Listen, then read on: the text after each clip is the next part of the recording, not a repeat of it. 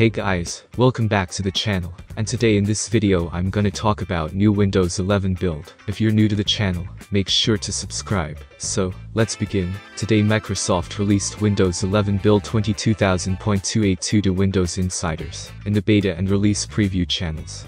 This update includes many of the fixes. Microsoft fix L3 caching issue that might affect performance in some applications on devices that have AMD Ryzen processors after upgrading to Windows 11, the final version.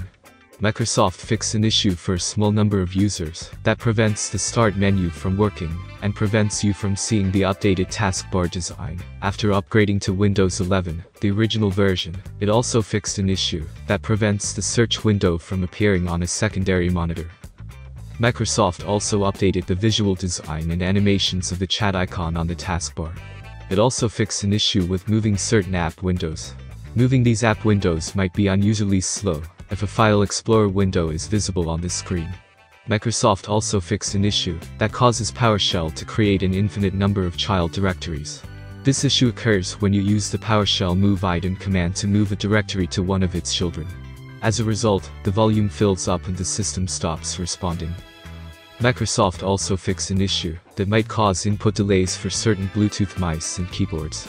So, that was all major updates from Windows 11 latest build. Hope it was useful. Consider like for the video, subscribe to the channel, and if you have any question, just comment down below. Thanks for watching, and have a great day ahead.